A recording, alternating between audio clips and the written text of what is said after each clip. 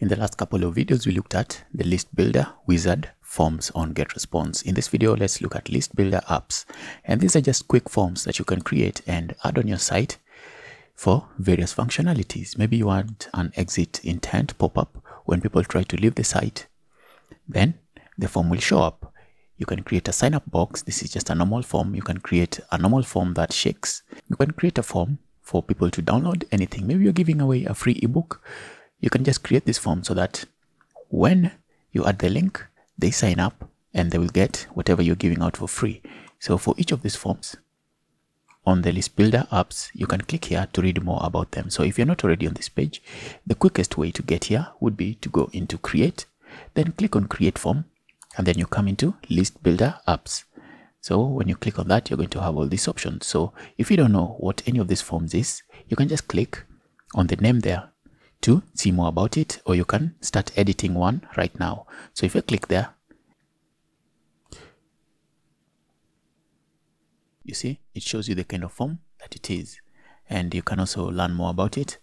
If you want a fixed bar and you don't know what it is, you can see that's what a fixed bar is, and you can read more about it. So if you want to know anything about all these forms, just click on the name and that will show you something about the form. And if you want to edit one and start using it right now, then this is how you will do it. You just click on use app now and you can edit the form. So let's do an example with download and exit pop-up. So let's start with exit pop-up, and I will click to use the app now. That will give me the opportunity to edit my form as much as I want to. All right. So you can change the form name, give it something that you can recognize easily. As usual, every form on Getresponse must be connected to a list. So you can choose a different list. And do you want confirmed opt-in turned on? And do you want consent fields to be on? Once I'm done with this, I'm going to tell you about these consent fields. This is for you if you're marketing to people in the European zone. So if you're marketing to people who adhere to the strict guidelines of GDPR, then you have to turn this on, and you're going to see how you can add the various consent fields on your form if you're marketing to people in the EU, that is. And you can change the design here. This is how frequent it will be displayed to the same visitor when they come into your website. You can put it there to be always, and this means that every time they come in, they try to leave, it will be shown to them. This will probably be annoying, so let's just put it 7 days. So if you want to edit anything here, just click on it and you can edit it. All right, anything you want to edit, just click on it and you can edit it. You see, this doesn't have lots of features like the other one. This is just for quick forms that you can use for various specific tasks. Like if you want to change the color for this, you can come in here and you can give it a different color. And if you want to edit the text of this, just click and edit anything in there. If you want to change this, you can put different colors. You can change all these colors for the form. If you want to change the sizes and all, you can do that there. If you want to increase the size of the form, you can do that. And this one as well, the button, you can change the colors if you want to.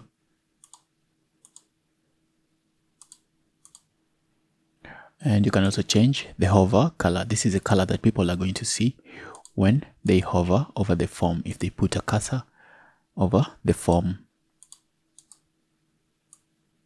And this, you see, you can drag this one down. And you can drag this one down as well. Just click and drag an element. Maybe you don't want these elements to be like this. You can just drag it down and make it however you want the form to be.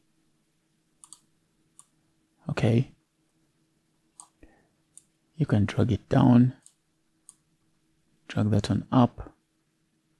So let's say that's it for our form, and you can edit all this as well. Okay, just double click in there and you can change that. So that's just a quick form for your exit pop-up. And what do we need to do now? We just need to save and publish. And once you save and publish, you see for this one, this is one that you have to put on your website. You can just click there to copy the form. And for this one, let's use an example of WordPress. So I'm going to come back to my WordPress website, and then I will go to the dashboard. So first of all, I have to start with a caveat here. This video is probably beyond your scope if you don't know how to use WordPress and you don't know how to work with WordPress code. So you should probably get someone else to do this for you, because it is an easy task, but if you don't know how to do it, you won't know what to do. So the first thing, that is the number one rule of WordPress, is you don't ever edit the WordPress theme directly. What you need to do is you need to create a WordPress child theme. And you see, you're even getting a warning here that you should never edit the WordPress theme directly. You should create a child theme. You should probably get someone else to do this for you.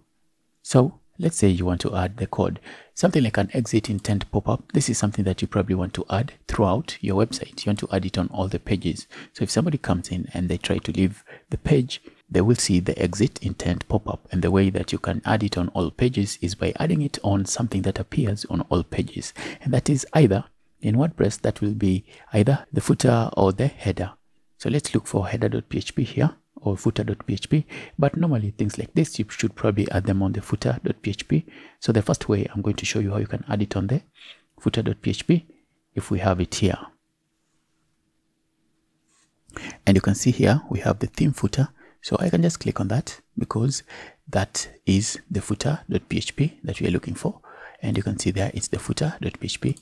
So as for this, I can just scroll all the way down, and just before this, okay, I can add it before this.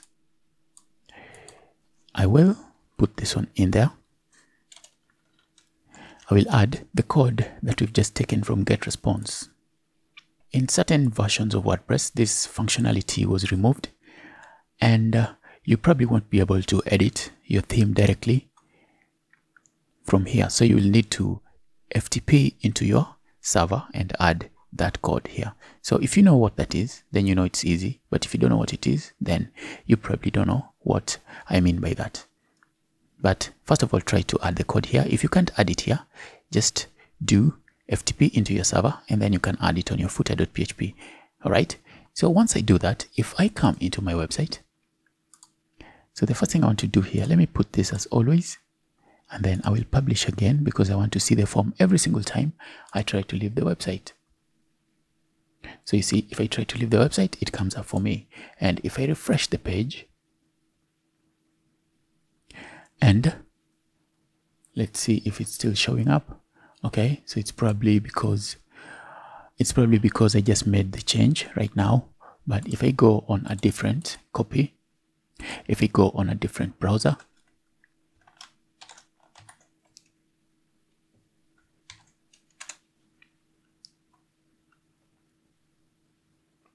and I try to leave, once it loads, let it finish loading.